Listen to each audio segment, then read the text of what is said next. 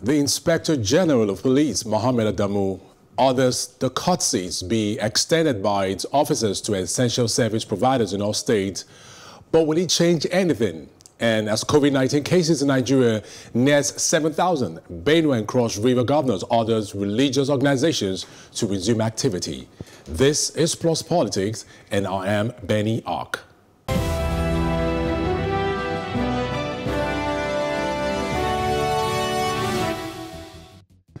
The Inspector General of Police, Mohammed Adamu, has directed all officers of the force to extend due courtesies to essential service providers in all states across the country. He also ordered force personnel deployed to enforce the 8 p.m. to 6 a.m. curfew in the country to respect fundamental rights of medical practitioners, journalists, and other essential workers and all citizens. And joining us to discuss this is Faduyile, President of the Nigerian Medical Association via Skype, and also Dipo, Olayoku, a journalist via phone. Thank you, gentlemen, for joining us on the show tonight. Thank you very much. Good evening. Now, Mr. Francis, I'm going to go with you. Because this borders directly on your brief. With the myriads of reports you were getting about the possibility of your men, doctors across the country being harassed, how did this come out to you? And what was your thought and reaction to it? Well, first reaction to this is indifference. Because it is not expected in the first instance that the Inspector of Police of Nigeria who have come out with an order not being able to state that some people are exempted.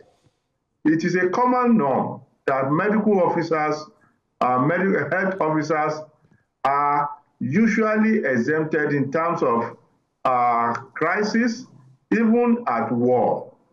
And the Presidential Task Force had repeatedly, when they have been talking about lockdown and curfew, re-emphasized that essential workers, journalists, and some other group of people are exempted. So it's not a directive that anybody should be sharing or be happy about. It is the minimum that people at that level ought to know. And I think that directive was, the initial directive was ill-advised and, in fact, very disappointing. So we are indifferent to what he has said.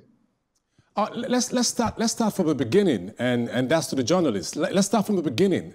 The president had in his first COVID-19 address to the nation on March 29 exempted health workers, journalists, as well as staff of telecommunication companies from the lockdown. And he also did the same in his second COVID-19 on April 13. Now, what do you think could have given the Inspector General of Police, Mohammed Adamu, such powers to want to override a directive by Mr. President?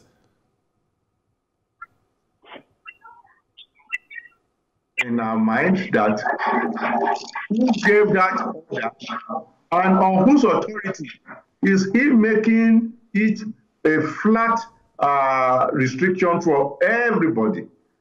Do you know how many lives were lost on that single day due to that very ill-fated directive? Do you know the catastrophe that it has caused? Do you know the pains it has given to people? People had because of those directives. I think by now Nigerians and the hierarchy of government should be asking the Inspector General of Police to come and explain who gave him the order that he has, the directive that he has sent all out. So I don't think it's a matter that should be swept under the carpet. Mr. Dipo, Olayoku, I need your response to that also. I mean, a directive was given, executive order directive from the president, and here we have the IGP police coming out to give a counter directive to that of the president. How do you react to this, and what does this really portend for us as a nation? Yes, thank you very much. I think there's need for us to situate these things within the proper perspective. The first issue was the issue of restrictions of movement. Eventually, some people on essential services were exempted. That was the situation for the first 4 months, 4 weeks. And when we entered the second phase, it has to do with the curfew that was supposed to commence by 8 o'clock. I think that was where the problem arose. The distinction between the institution of the first 4 weeks and then the second stage, which was just the curfew after the decision of lockdown was eased. And you remember how this thing started, that people were identified. Just like eventually, when the president first made the announcement, workers in the bank were not mentioned. But within 24 hours, they were included. And don't forget that many Nigerians accuse security agents of thwarting the efforts of government during the first 4 weeks of lockdown, that they were allowing a lot of people to breach the law or the pronouncement.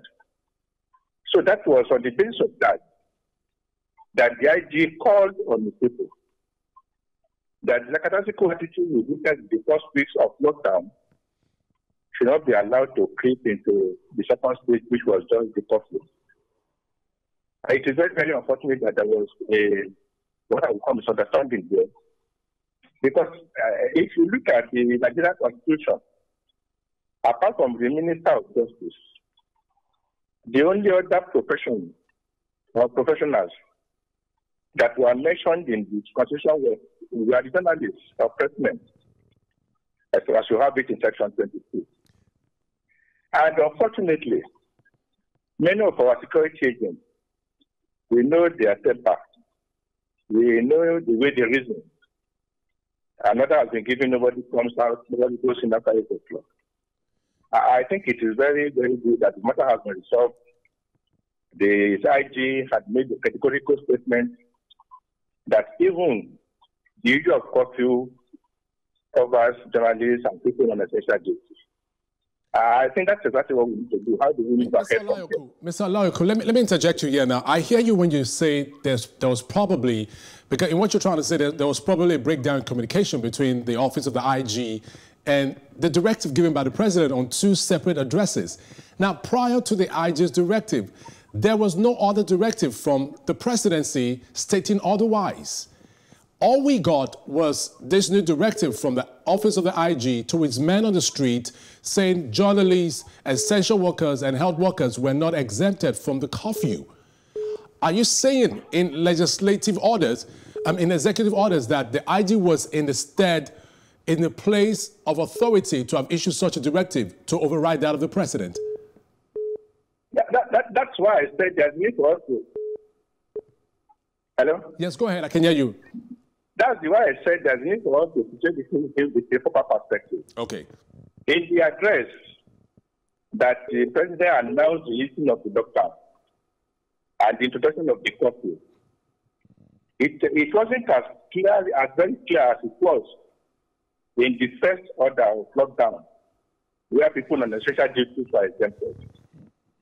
So to me, I don't see it as the IG going against. If the IG was working on the basis of what happened in the first phase of the lockdown, well, I remembered that even the PTF, that's the President Task Force, in one of their regular briefings, mentioned that they have Nigerians complaining about the way the soldiers were carrying out their duty in the first phase of the first 4 weeks, and that they are going to get across to the IGP because there was so much pressure on the security agents that some of the lapses we saw in the first phase, which was the first 4 weeks of the lockdown, were blamed on them. And that was why the matter was raised about the PTF first briefing every day. So it was not even so that perhaps they had called on the IG that it should raise it with his people so that they should not allow the coffee to go the way of the first week of the lockdown. All right, let me come to Mr. Francis Faduyile. I'll come back to you, Mr. Olayoku. Mr. Francis Faduyile, do you take the stance, do you subscribe to the thoughts of Mr. Olayoku and what he said about the IG's directive being the reason for what could have happened to your men? Well, I want to say that this second phase of the easing of lockdown has no any further directive. Yes. We have had the first phase of the easing of the lockdown, where it was explicitly stated that the curfew does not involve essential health workers and essential workers, including the journalists and so on. So it could not be substantiated that the IG or the hierarchy of the security is now going to enforce a particular decision that is new. We have had the first phase of the eased lockdown, and they have allowed health workers and medical doctors, journalists, and others to work during the time of curfew. What I have seen is that we have as security officers who are not in any way appreciative of the duties of those who are in the frontline workforce. In other climes, we see how they respect nurses, doctors, journalists, and everybody who is involved in this COVID-19 management. It is really unfortunate that even ambulances carrying patients that needed medical attention were confiscated and arrested. Are we not human beings?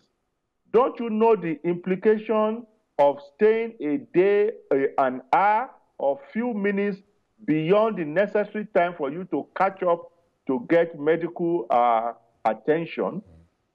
Look, we have no reason to believe that the security forces was trying to ensure that they became more stringent. Many other malfeasances are going on that are unchecked. Even during the time of lockdown, doctors were harassed, doctors were intimidated. I have told you of a case when a doctor was coming back from call duty in the night, and security officers ordered him to sit on the floor, bare floor. Is this a way in which you want to appreciate someone trying as much as possible to preserve life of Nigerians? Mr. Faduyile, when such harassment happened to men of the Nigerian Medical Association and report gets to you, is there a process where this kind of harassment complaints can be channeled? And if yes, over time, have we seen cases like this tried and any prosecution made? Well, you have to be very careful in the dead of the night to know who you are going to discuss with. It also happened to me. I was invited to a television program, to be specific, NTA Night Live.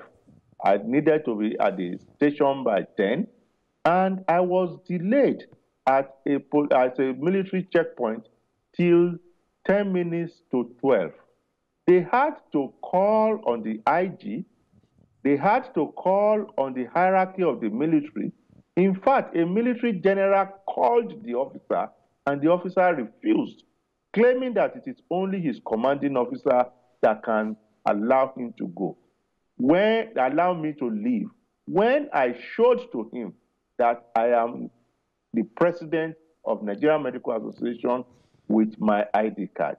These are high-handedness on the side of security officers. And what have we done? We have kept appealing to our members for them to see that we needed to take care of the public. We have reported to people in high places, security officers in high places, but rather for us to see a reprieve. What we see is that they go ahead to make things worse for us. What happened in Lagos 2 days ago was an eyesore, and it was the height of all the intimidation and harassment that doctors, nurses, and other health workers had faced in this fight against COVID-19. We'll come to that in just a moment, Mr. Faduyile. Let me go to Mr. Olayoku. Mr. Olayoku, it was shocking to see that within the time frame of the IG's directive, it actually did override the president's directive exempting health workers, journalists, from the curfew.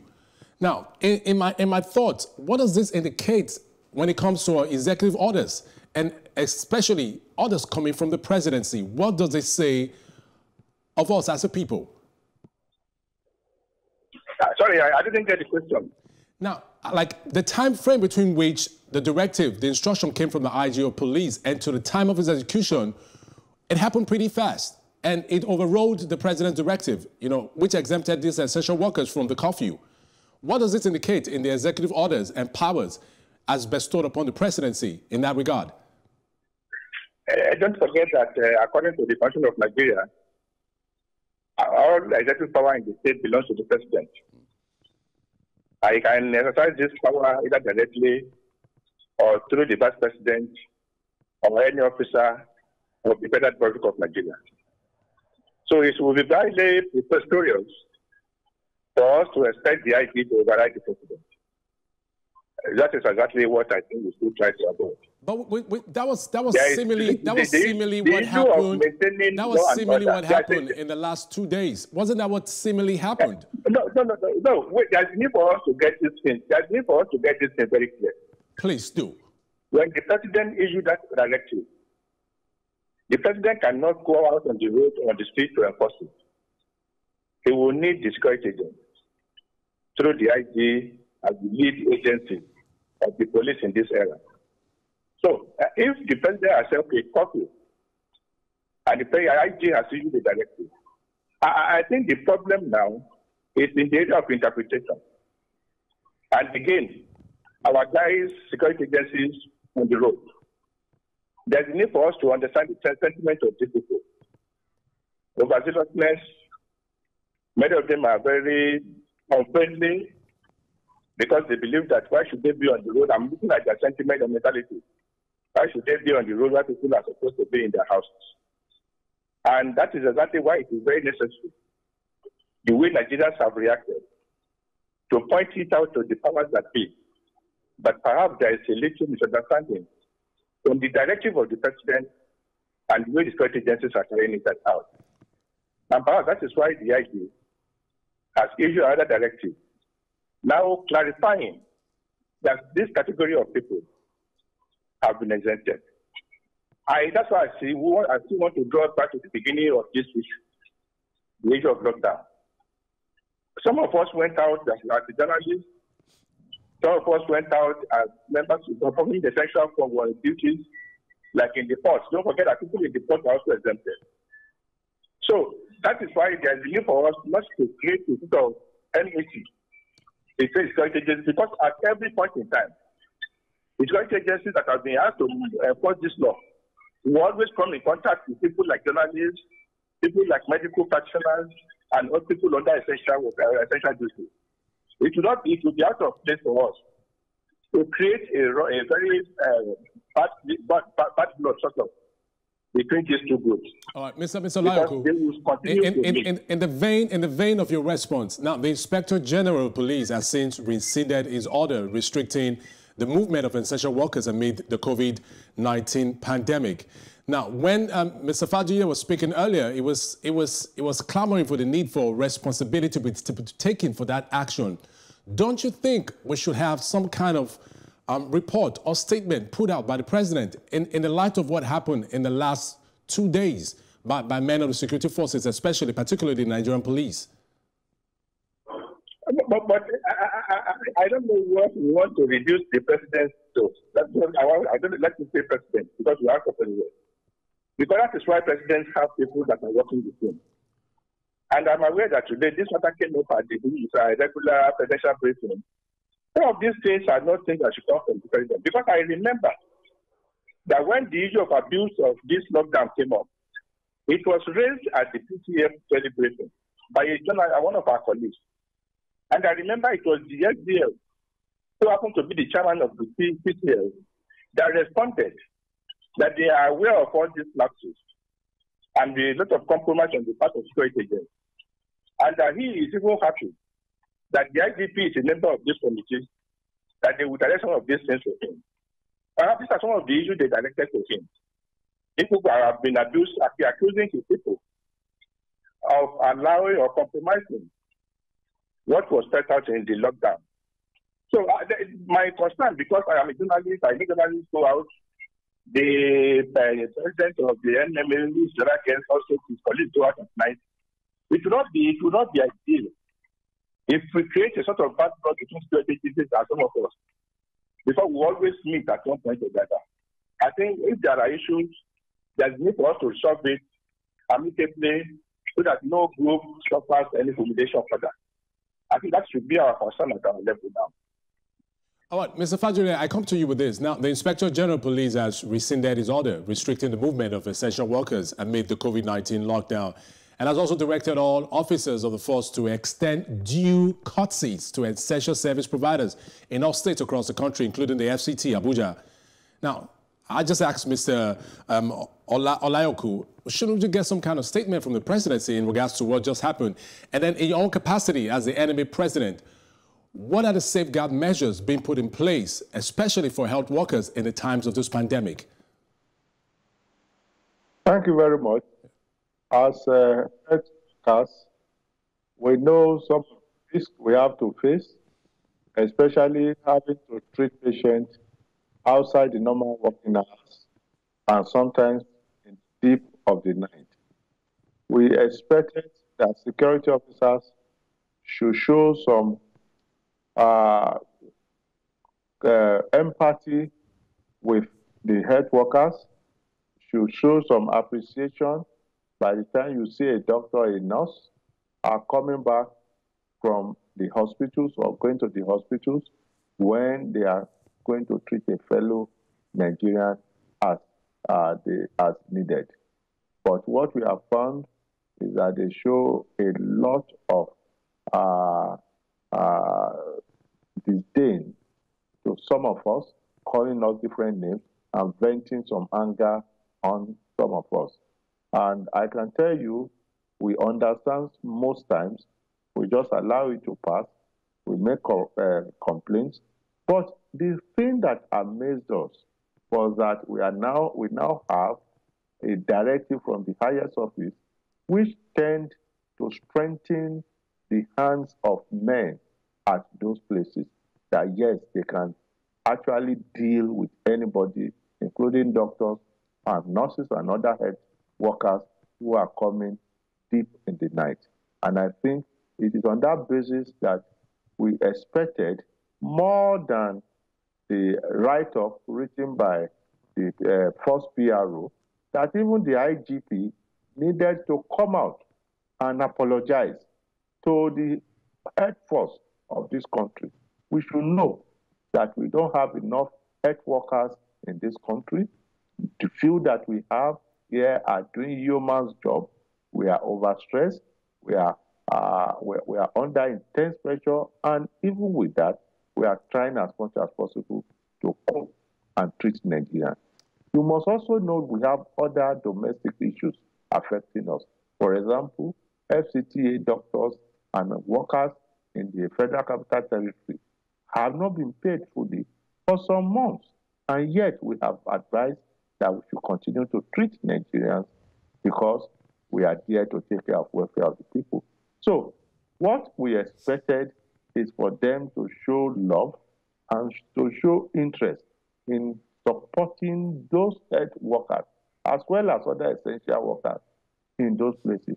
We give them the due courtesy because we know it's not easy for them to stay in the cold of the night defending us. We appreciate them, but they should not vent their anger or their frustration on those of us who are also doing our legitimate duties. And it is on this that the doctors in Lagos State had rescinded their sit-at-home order, and they have directed that all doctors will continue to be at their duty post. And I think we all need to try as much as possible to examine all directives in such a way that we have a humane look or humane outlook in the directive we are churning out. We are here to see that COVID-19 is contained in Nigeria, and it's not as if we should be finding ways of making things harder for fellow Nigerians. Thank you very much. Mr. Francis Faduyile, on behalf of countless millions of Nigerians, we want to say we appreciate what you and the medical team are doing out there in the fight against COVID-19. While we understand also that you constantly, daily put yourselves in the forefront and could get infected. Despite that, you're still out there doing the jobs to make sure Nigerians are safe. We want to say we appreciate every one of you, the medical team out there fighting this virus, and we do not take what you do for granted. Thank you very much, Mr. Francis Faduyile, for joining us on the show. Thank you very much. Please stay safe. You too, sir. Now, finally, if you will, and just quickly, Mr. Olayoku, now, I know for sure, as a journalist of repute, you know that even in war situations, those on essential duties, especially health workers and journalists, enjoy free movement. Quickly, if you can, how do we begin to safeguard our right to free movement as essential workers, given the times we're in? Yeah, it's part of the training that journalists receive, especially when you want to cover situations like this. Because there are certain things you need to do, there are certain measures you need to take. Any Nigerian that fails to appreciate the doctors and medical workers in this critical situation that we find ourselves is not being fair to them. That is why a lot of Nigerians, in every interaction we have, we give kudos to them because it is not easy. And I am aware that of all the 3 addresses that the president has given, he gives prominent mention of the role of the workers, of the health workers. And every press briefing organized by the CPTF, every speaker from the SGL to the Minister of Health, they show appreciation because what these guys are doing is not very easy. Mr. And then for our colleagues, yes, some of these things we are doing, if not for us, nobody will know what is happening in the COVID-19 scene. So we also give kudos to our colleagues because it is not easy. Mr. Dipo, I have to let you go now. Thank you very much. Mr. Dipo, thank you very much for joining us. We're out of time. I need to let you go now. Mr. Dipo Olayoku, thank you very much for joining us on the show tonight and for your contribution. It's always a pleasure. It's always a pleasure. Thank you for staying with us. In our next discussion, churches and mosques are resuming activities in some states, regardless of the fact that Nigeria has almost 7,000 cases. We will be right back.